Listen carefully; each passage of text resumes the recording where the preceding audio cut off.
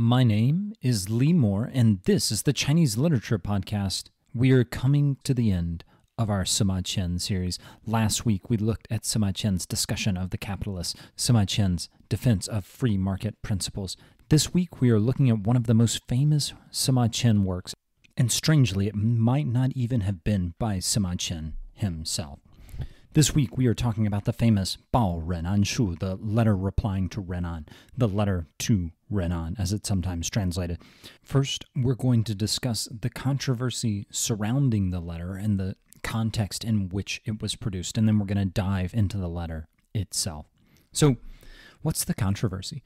There's actually a debate as to whether or not Sima Qian wrote the letter to Ren An, despite the fact that this is the work that Sima Qian is most known for. It doesn't appear in the Shiji, the records of the historian. The records of the historian is Sima Qian's main work. Why doesn't the letter of Ren An appear in that work? We don't really know.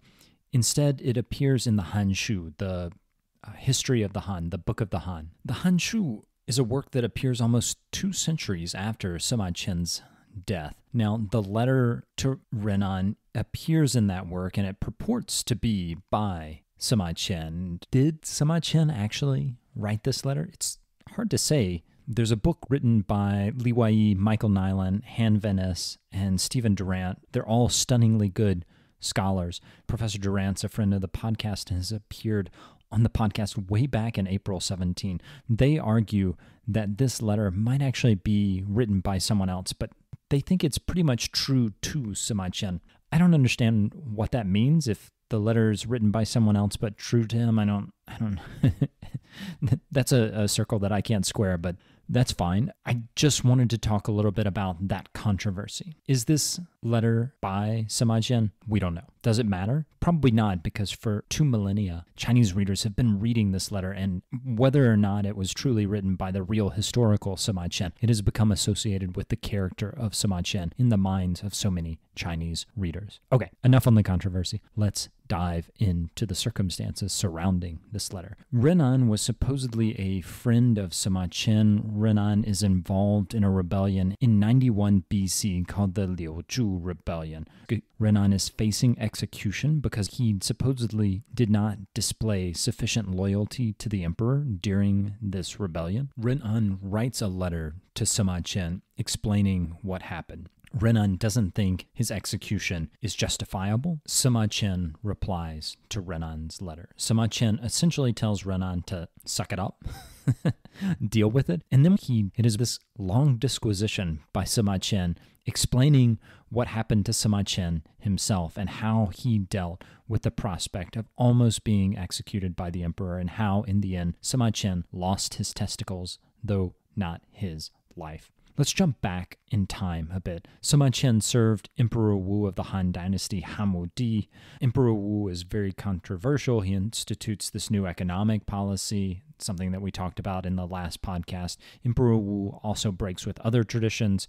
So for about not quite the past century, the Han Dynasty largely kept the northern barbarians, that is the Xiongnu, in check. And they had done this with a pretty simple diplomatic formula. They paid them and they married the Han Dynasty princesses off to the Xiongnu as a way to make sure the Xiongnu had skin in the game and knew that if they raided Han towns along the borderlands, they were going to get cut off from this stuff. Essentially, the Han Dynasty was selling them goods and trying to get them addicted to the kinds of industrial goods that only a society like China could produce. And once they got used to these industrial goods, these luxuries, they wouldn't attack the Han because they knew that they could get cut off. And they constructed this whole sexual dependency as well. The Han Dynasty argued that Chinese women were more beautiful than these barbarian women, and you can't get Chinese women unless you work with us. We'll send you Han Dynasty princesses if you don't attack our villages, and we'll cut you off if you do attack our towns on the borderlands. Emperor Wu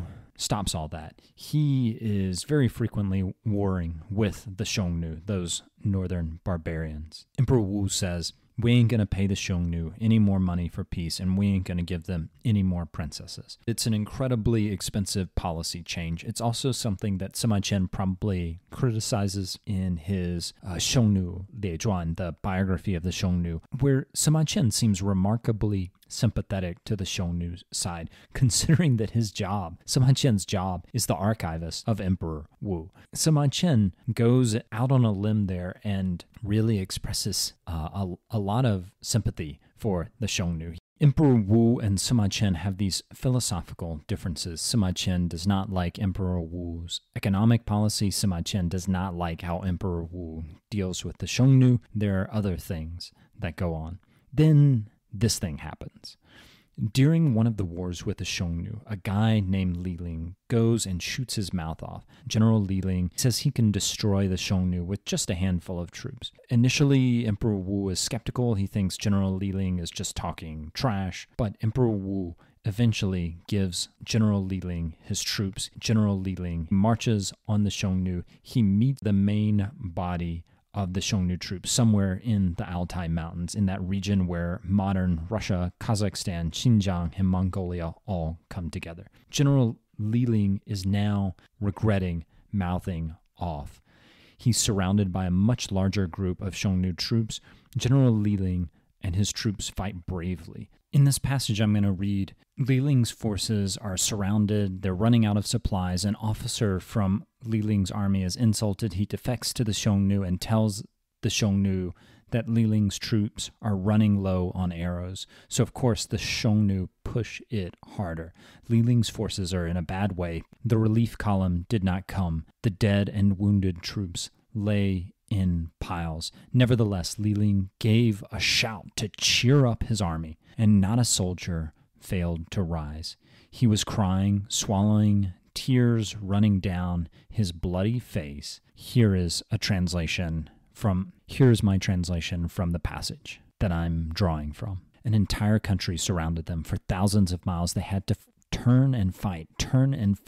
Their arrows exhausted, the roads of escape used up. The backup soldiers they had requested had not arrived. The dead and the wounded soldiers piled up, but Li Ling shouted to his army, and every soldier rose. Li Ling personally shed tears, and with his face bleeding, he drank his own tears. They drew back their empty crossbows, risking everything before the bright swords. Facing north, they fought to the death with the enemy. Emperor Wu was incredibly pissed. You've got to imagine, General Li Ling had been running his mouth for all this time, and he ends up surrendering. Emperor Wu was angry, and then Sima Qian comes back into the story. Sima Qian had kind of known Li Ling. They hadn't had a beer together. Despite the fact that Sima Qian was not very close with Li Ling, he still defends him. He says Li Ling is a good guy. He says that Li Ling and we lived in the palace together. I knew Li Ling even if we were never good friends. Sima Qian tries to argue that Li Ling was a brave man. Emperor Wu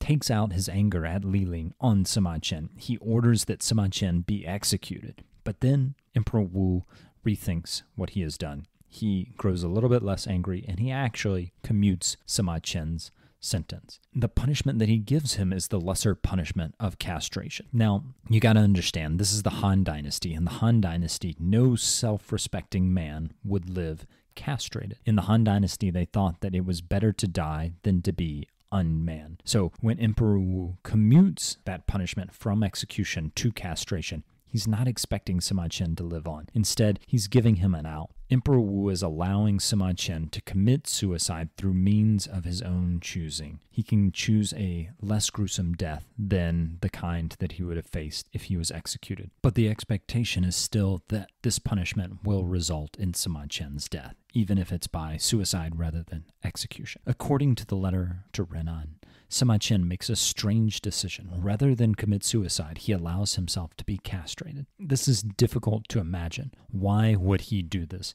He asks himself this question in the letter. How could he go on living without his manhood? To have lost your manhood, to have lost your testicles in the Han Dynasty is to really not be a human.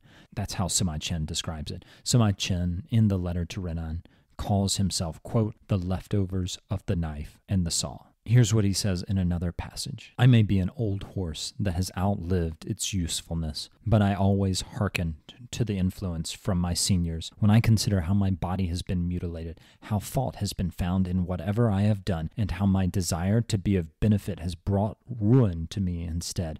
My heart burst, and I have no one to tell. In another passage, Sima Qian says, quote, there is no degradation worse than castration, end quote. Then Sima Qian goes on to list examples of how people have been ashamed of having just been around castrados in the Chinese past. He mentions Duke Ling of Wei. Duke Ling shares a carriage with a eunuch. How does Confucius respond when Duke Ling does this? Confucius actually leaves the Duke. He does not even want to be around this man who is ridden in a car with a castrato. He goes through all these examples, and then he ends this list of people who have been shamed by being associated with castratos. Sima Qian says this, when a man of even middling qualities has business to conduct with a eunuch, he always feels ill at ease, not to mention a gentleman of strong spirit. So if castration is so horrible, why does Sima Qian accept that fate rather than just facing death? The reason Sima Qian says he does it is because fame is more important than anything else. Quote, the end of all action is becoming famous. The end of all action is making one's name known. I'm talking about this passage with my students in a few weeks, and I wonder in an age of TikTok and Instagram how they are going to respond to this passage. For Sima Qian, the question of shame, of death, those things are less important than fame. And the reason Sima Qian has to stay alive, he says it's because he has to complete his father's work. He has to finish up this history that he is writing, the records of the historian. Interestingly, initially Sima Qian frames this in very filial terms as a good Confucian. Initially, Sima Qian doesn't say, I did it because I wanted to finish that historical work that I was working on. He does that later on. Here's the passage where he actually admits that the reason he's doing it is because he personally has this investment in this historical work. Quote, the reason I bore through it in silence and chose to live at any cost, the reason I did not refuse to be covered in muck was because I could not stand to leave something of personal importance to me unfinished, because I despised perishing without letting the glory of my writings be shown to posterity. In the end, it comes out, I wanted to do it because this is my history, and this is the thing that will live on down the generation. In the end, Sima Qian concludes that it is only the act of writing that can save him from a fate of insignificance. Quote, in the cases like Zuo Qiuming's sightlessness or Sun Tzu's amputated feet, these men could never be employed. They withdrew and put their deliberations into writing in order to give full expression to their outrage, intending to reveal themselves purely through writing that would last into the future.